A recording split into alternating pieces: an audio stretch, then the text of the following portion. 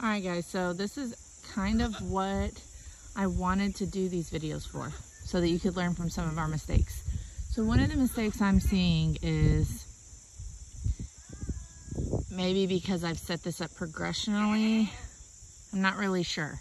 So we had them down in this corner pasture, and the entrance was, see the goats right there? The entrance was over there by the goats.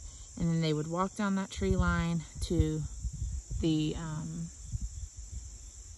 rest station with the water and the mineral block. Now they would walk back down to the lane, and we progressively got further and further from the rest area. Now, what I didn't take into consideration was that they wouldn't continue to understand that walking down the lane led to their pasture. So, a couple of problems I've seen. One, I have this goat fence set up right here. And it's a little more of an intense fence than just the poly tape. Now, I'm completely guessing on some of this stuff. I could be wrong.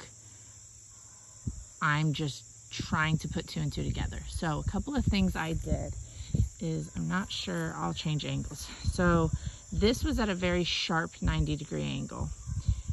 And I went ahead and took that out and eased the corner, because now they have to go up this lane on the fence line to get to their next pasture.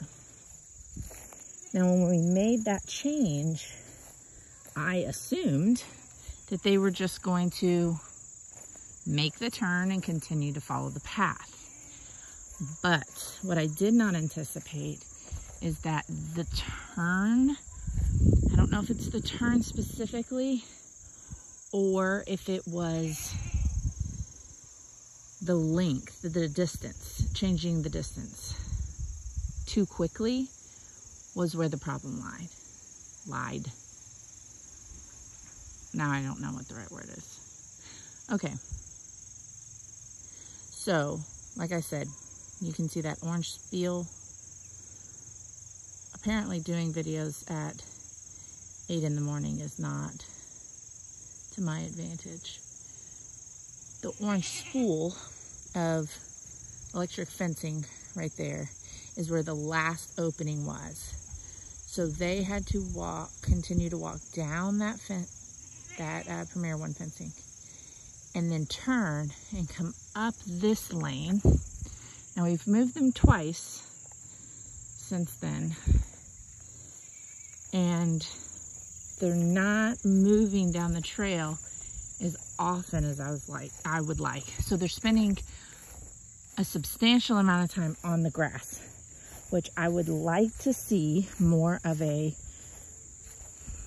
2 to 4 hour rotation of being in the pasture, eating, and then going back to the rest area. Now we are getting really close to completing this circle up the fence. Then we have a road that goes up and then around the riding area up to the barn. And then it'll go down from the barn back down to that big tree. So that will be one full circle. They like the barn, so maybe we'll be able to pick up speed. Some of the problem that, again, I'm assuming is that when they're down in this pasture, and they've been here since last night, there's the tree. I don't know if it's too big of a stretch for them to understand that they have to walk away from the tree, down the fence, down the wood line, back to the tree.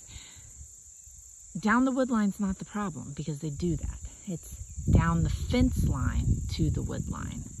And again, I don't know if it's walk away to walk towards that may be causing us a little bit of stickiness. So I do know that when I came down this morning, they immediately got in line and followed me down the trail, at least down the fence line trail, until I got them to the corner. Once I got them to the corner, my daughter called them. We've been working on having a call for them. And once they got down this fence line trail to the wood line trail, they all took off down to the rest area. So we've got to somehow bridge the gap. And I think I'm going to use a combination of the positive reinforcement training as well as the recall or draw, where we're calling them in and they're going to where we are. So teaching them to come up the fence line and down the wood line to get to us. Now, like I said, so you can see here, this was at a sharp 90-degree angle, and then I eased that to took that corner away. So this was less pressure, particularly for Storm. Like I said, she can still get a little snorty when this tightens up on her. And then I spent some time out here in this corner yesterday, making this corner less of a scary spot. So I got them down here at Liberty yesterday, and they did do some good movement. Not ideal movement, but decent movement yesterday during the day. But last night, I'm not sure. I checked on them a few times and I didn't see a ton of movement. So now they're down here.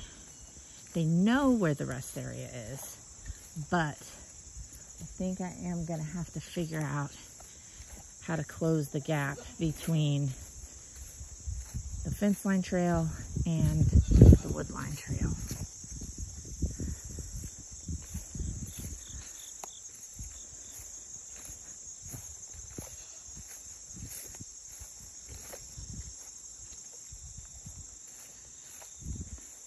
All right, so I'm gonna move animals, and as we progress through this, I'm hoping to get this all set up so that the work effort decreases substantially.